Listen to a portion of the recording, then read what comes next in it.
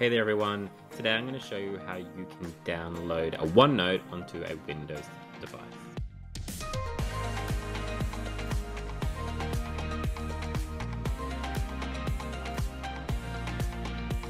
Okay, so for this one I'm actually going to show you how we would do it if you wanted to download our student guide, because it kind of forms the same premise of that someone has designed and created a OneNote. They've basically said it's available to download and you can have your own copy of it, but you need to know the steps which do it. So we have a couple of them. We have these student designed OneNotes, which are specifically designed to walk students through the features of OneNote. So what you would do as a teacher is you would download a copy of this entire OneNote, and then you would have your copy and then distribute the pages out and the activities out that you wanted to.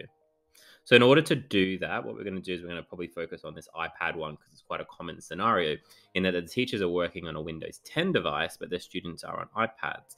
So they need to download a copy for themselves. Now, if you're working on a Mac, there is a separate Mac video, and you'll be following very similar steps. It's just a couple of differences into getting it onto a Mac. So let's pretend that, we're going to download this iPad version of this notebook. So, we need to go to where it is in regards to its download position. Now, I'm just going to flick to what you would see. So jumping into a private browser here. And for this particular one, we want the Windows one. So I'm going to open that up. And here we can just see this little OneNote icon. Now, clicking on it won't really do anything. It won't load anything. So what we actually have to do is click download here. Now, that is just going to download into our downloads. We'll wait for that to run through. It shouldn't be too long for this one, a couple of seconds left.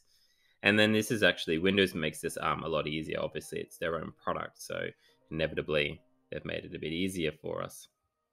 So here we have the location. We can just, depending on your browser, you can click to open it straight.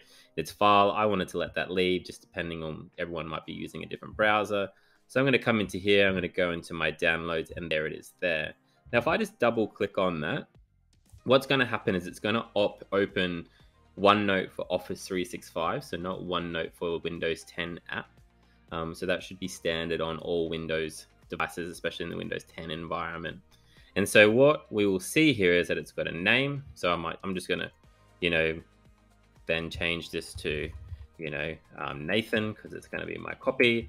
Then I might say, where does it live, or where do I want it to live, so I can choose different locations if need be, depending on what I'm using it for. I might be using different OneDrive, so I actually might just pop it here in my personal OneDrive and go select, and then I'm going to go create. And so this is going to start loading this version up. There it is in the Office 365 OneNote version. Now, if that's the version you used, you're done. You've finished.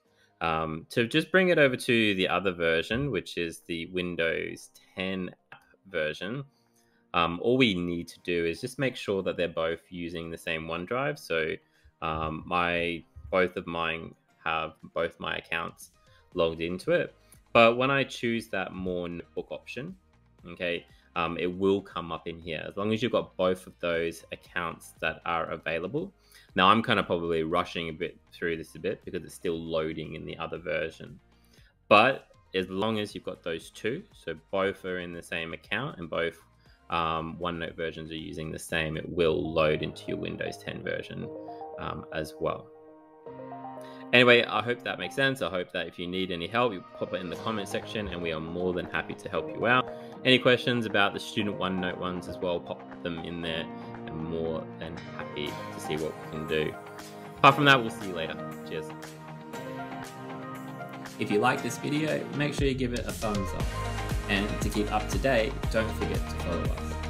If you have any questions, feel free to write them in the comment section. Cheers.